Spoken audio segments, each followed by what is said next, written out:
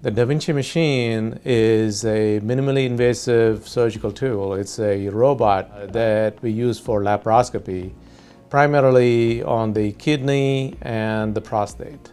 I use it primarily on the kidney to remove part of a kidney that has cancer or where reconstruction of the kidney is required.